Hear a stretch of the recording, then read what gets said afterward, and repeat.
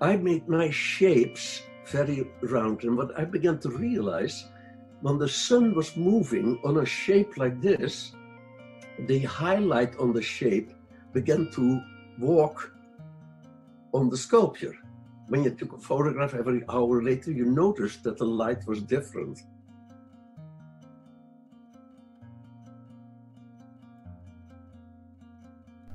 Hans van de Bovenkamp was born in the Netherlands in 1938.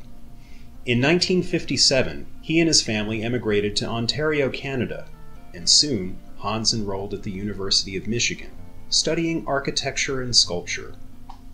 As a young artist, Hans came to New York to the East Village 10th Street art scene in the early 1960s.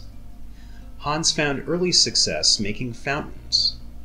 In 1969, he rented a studio in East Hampton, following the well-paved path of Montauk Highway to Long Island's East End, a powerful magnet to so many contemporary artists.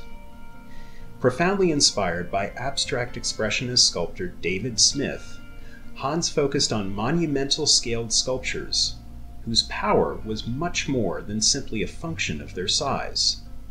Their graceful, wonderfully appealing organic shapes have fluidity, rivers of metal in a variety of materials, cut steel, stainless steel, Corten steel, or bronze in different patinations. The artist has called his work dancing geometry. You will see his sculpture in many spots near his 7.5-acre home and studio in Sagaponack, Long Island, where he's also been working over the last several years on a series of paintings. Exuberant, colorful, and an entrance for him to a new artistic realm. You can also see his sculpture around the globe, from Nebraska to the Netherlands to Taiwan, at museums such as the Grounds for Sculpture in New Jersey, or the Butler Institute in Ohio, and university, corporate, municipal, and private collections everywhere.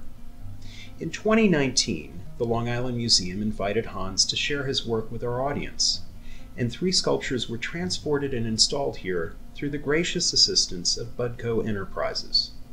The sculptures will remain in Stony Brook through 2021. From architecture, which I learned scale. Scale is very important, and they use now the word siting to site a sculpture. I love at the museum how the 3 sculptures are placed. You know, they each have their own little territory, their own little garden.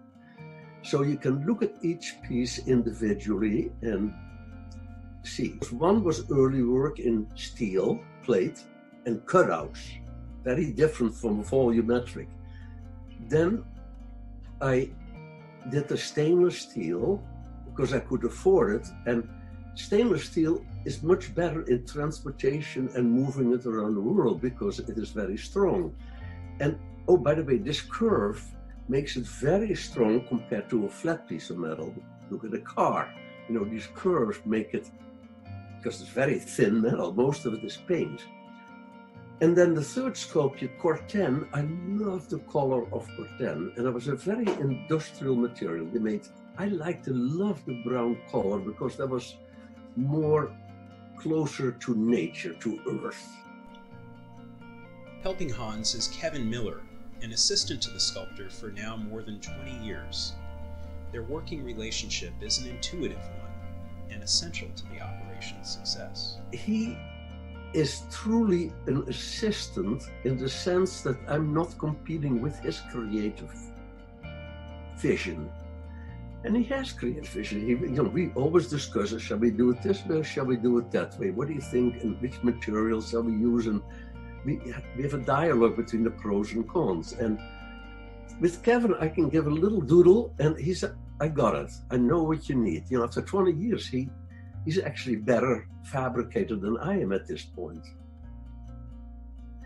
Well, it kept creeping up, and things kept getting better and better, and I kept selling my work, and all these famous people that I read about, I've shown now with all of them, which is beyond my wildest dreams.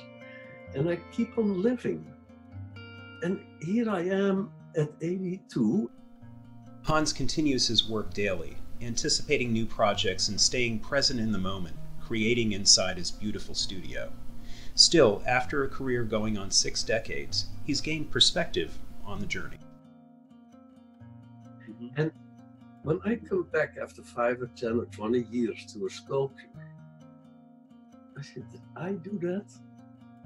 I must have been out of body experience making that. But when I did it, it was 100% body experience, you know, like physically. Yeah. And now when I look at it, I said, my gosh, and I'm beginning to understand that all my work is connected.